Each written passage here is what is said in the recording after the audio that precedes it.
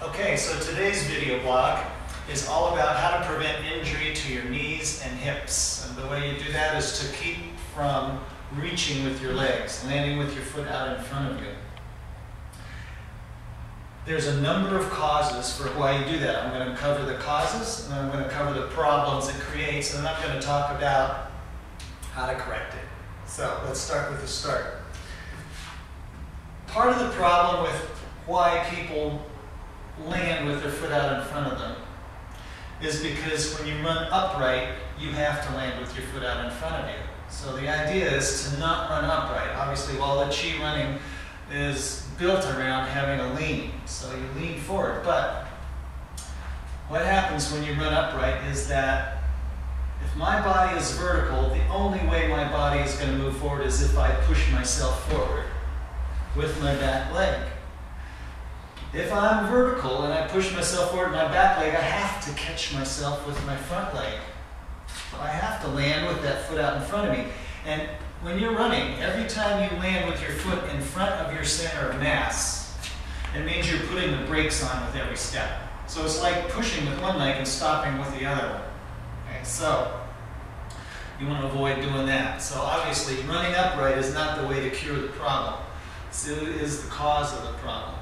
Okay, so what it causes, not only braking puts pressure, the road's coming at you at whatever speed you're running. There's a road coming at you. So if you put your foot out into that road that's coming at you, all the force of that road's going to travel right up your leg. Well, whatever your weak link is, if it's your knees, you'll feel it in your knees. If it's your hips, you'll feel the impact in your hips, or in your lower back, you'll feel all of that in your lower back. The other thing that you'll feel is, for most people, when they land with their foot in front of them, they dorsiflex, which means that your toe comes up like this. They do that to cushion their fall, I guess. When you dorsiflex, you're flexing the tibialis anterior muscle. And as you hit that muscle, your foot goes down into the ground, and that muscle is contracted, and then your foot is pulling against that contracted muscle, and it works it loose from the bone. And that's how people get shin splints, is from landing with their heel striking out in front of them. So that's another thing we're going to talk about, is how to keep yourself from hitting with your heel out in front of you. Now, the way to fix the problem is to remember one thing. Don't ever step past your hip. What do I mean by that? That means that every time my foot lands, when I'm running, every time my foot lands in the support phase of my stride, it means that my foot is underneath me. And that sometimes it's even a little behind my center of mass. Okay? I don't want my foot to land in front of my hips, ever.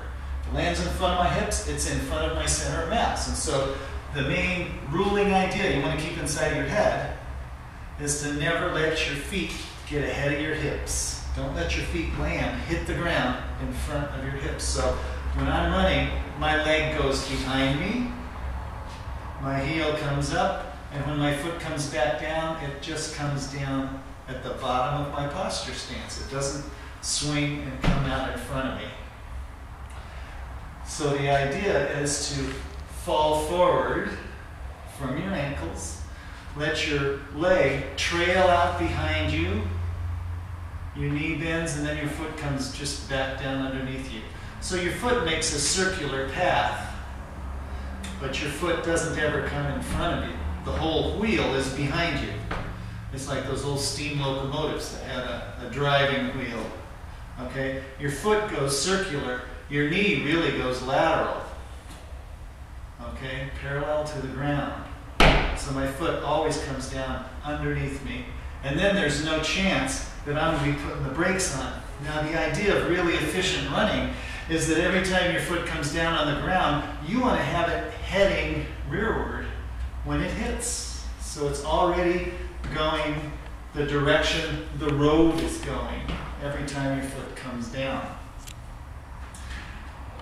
The way to accomplish that is that you let your foot go out the back, let your hip go back with your leg. That lengthens your stride, and so that when your foot comes back down, this is the starting position, and then your pelvis rotates and you let your hip go back with your leg.